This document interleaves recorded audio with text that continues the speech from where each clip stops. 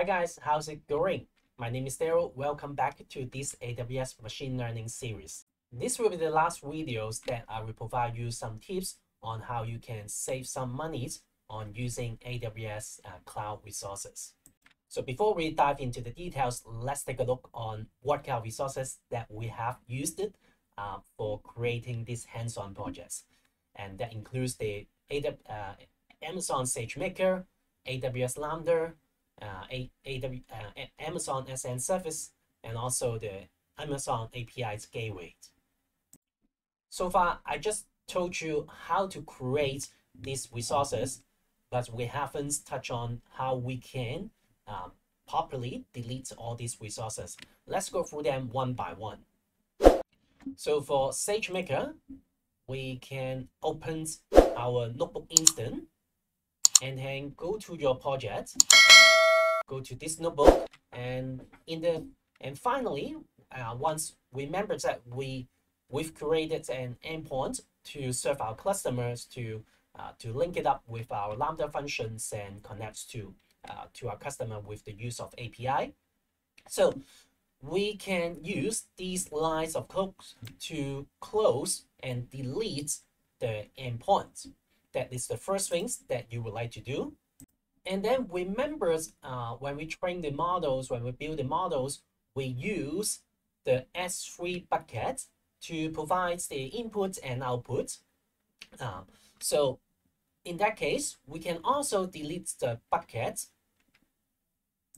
by using boto3 dot resources, call out the resources, and then call out the bucket. And that is the buckets to delete. And once we have these buckets objects, we can use these objects.all.delete methods to delete everything inside these S3 buckets. So if I run this out, it will delete the endpoint. And then if I run this out, it will delete the S3 bucket. Now I've deleted the SageMaker and also the buckets connected to it. The next things that I can delete is the API's gateways. And over here, you can see that I can click on the API. This is the API console. Once you are in, you click on the API, you will get here. And then you can click on it and then click on the actions and then press delete. And you can delete this endpoint permanently. Similarly, we can do this for the SNS. Go to the topics and then click on it and then click delete. And for the Lambda, go to the functions, go to the Lambda console and then click on the functions and then click on the functions that you are using that you would like to delete and then click on actions and then press delete. But for these two services, I'm not going to delete that because there's some always free Amazon service.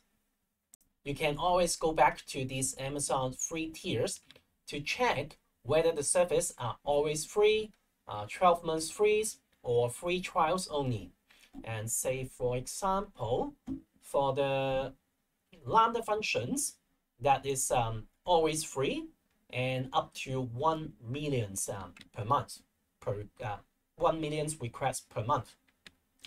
For the SNS, similarly, that is always free service and up to 1 million publishers. But on the other hand, for SageMaker, that is more like a free trials, and then that will be a 2 months free. So in that case, I just remove the bucket, but I still keep the notebooks so that just in case if I need the notebook, I can rerun it. And for the API gateways, we can check this. You can see this is 12 months free, not always free. So so you can have 1 million requests received per month. I just afraid that I forget, so I just delete that. And finally, for the SageMaker, remember, go back to the notebook instance and then click on the notebook instance that you are using and then use the stop to stop the service. And that's it for this video. This is a very short one. Just would like to provide you some tips. So see you in the next video. Bye bye.